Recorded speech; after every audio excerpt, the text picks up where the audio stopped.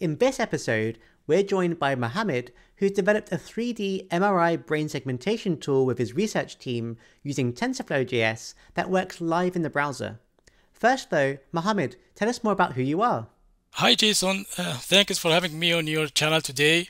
As you said, my name is Mohamed Masoud. I had my PhD degree in computer science from Georgia State University, where I developed my research expertise at that time in the domain of image processing and machine learning.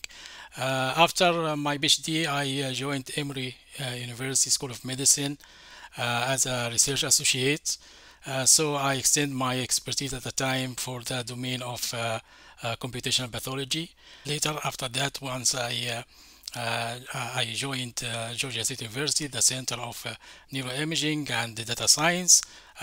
We started to develop our BrainShop tool that can do a 3D segmentation in the browser that we will discuss today. So that sounds amazing. Do you have a demo to help our viewers understand what's going on here? Yes, we have a demo for brainshop.org. So you just need to type brainshop.org in the browser to load the demo. And the demo is a very simple interface, as you can see. So we have on the left hand a viewer that can show the original MRI data, and in the right hand we have the segmentation result.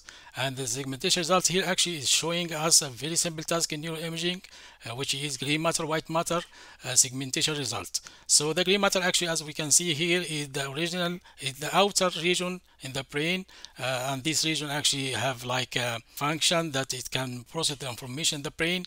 And the white matter in the middle here actually is a region that is rich and have a high density of nerve fibers, which are actually responsible for the communication between the gray matter regions.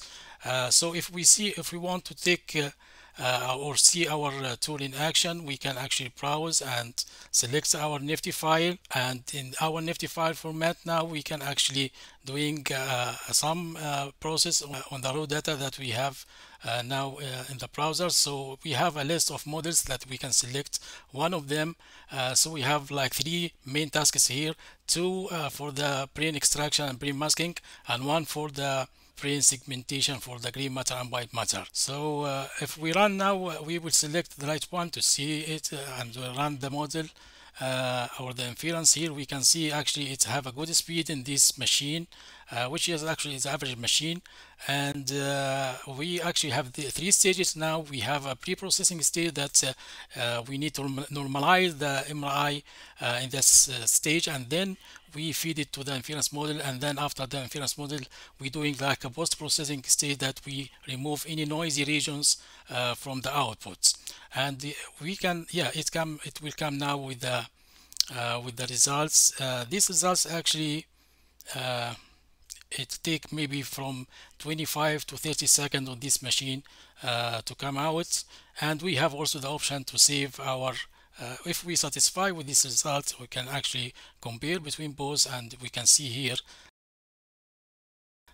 both Wow, of look them at actually that. have a good, Yeah. yeah, it have a good And now you're accuracy. able to go through the brain, different layers, I guess, and in real time Yeah, segment. exactly, Yeah, exactly. very So you nice. can see the segmentation accuracy in this case, and you can save the results if you're satisfied with them. Very cool. That's awesome. So I'm curious to find out a bit more about the end users of your system here and what they might use this tool for.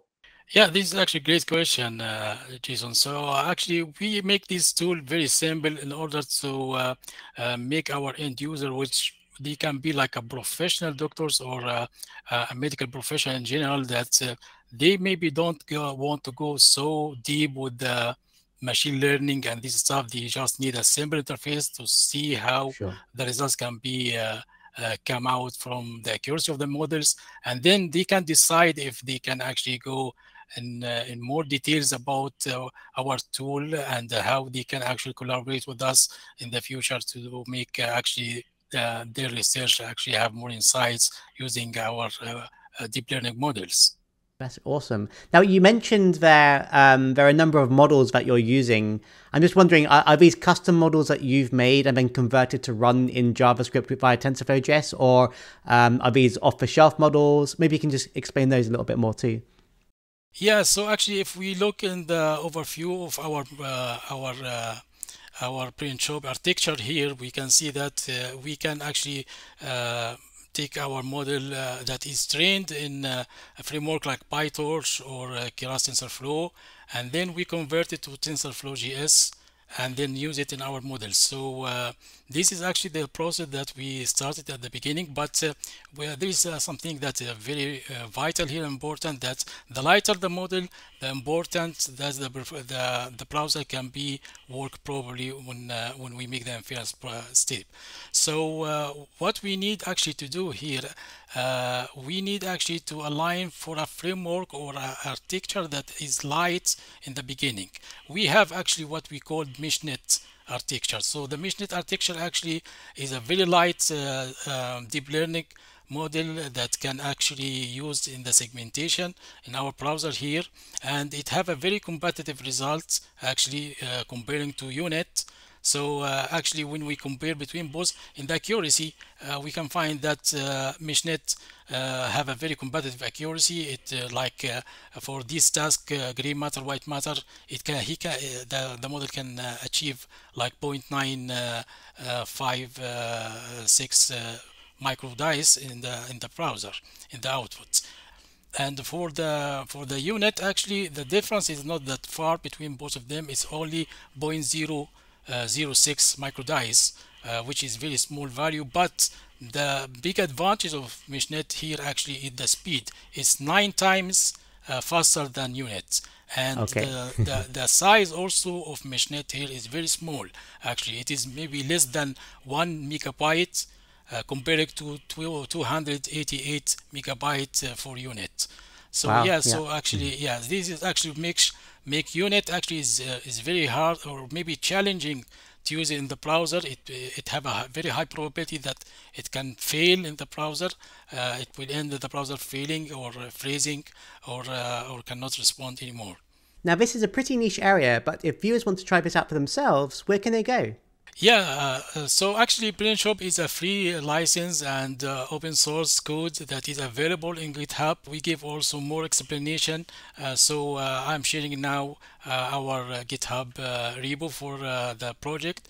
As you can see that we give here more actually explanation in the wiki part. So the end user, once they come to this page, actually they can find how actually they can load their model, how actually they can do their normalization stuff, and how actually they check their performance, or what is the system requirement that can make this this application or this tool work in their browser. And Jolly good. it's important actually to mention also that PrintJob actually have a funding from the NIH. We have a grant that supports these projects, and these projects actually come under the No Brainer project, which is the father project of this tool. And we will put all the links that actually can take our user to the demo and the GitHub in the description Perfect. section. Wonderful. Yes. So do check that out. We'll put those links in the description after the show, and click those links and find out more information. This is really amazing work. I'm curious to know your thoughts on where this might go in the future, maybe. So yeah, I guess our next step here will be to extend the model zoo that we have, and we can increase also the number of segmentation regions in the brain. So we have more insights into the brain in this case. We saw actually there is a potential for TensorFlow.js to perform such a type of tasks in the browser, and we believe there is nothing actually can prevent applying this amazing machine learning library into another also big medical images such as histopathology images or microscopy high resolution images. So yeah, I guess making machine learning available in the browser that actually can make on the user side can actually enhance our the browser or the application, the machine learning application scalability and the privacy, Sure. shareability, and also it can make it actually more popular with time. Yeah.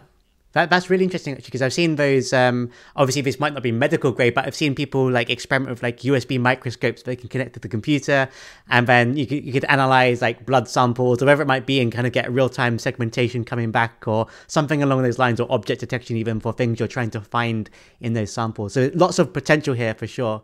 Now, do let us know in the comments below how you might use tools like this in your industries in the future. I'm sure things like 3D segmentation could be useful beyond just the medical industry too. And with that, thanks Mohamed for joining the show, and I look forward to seeing this project grow.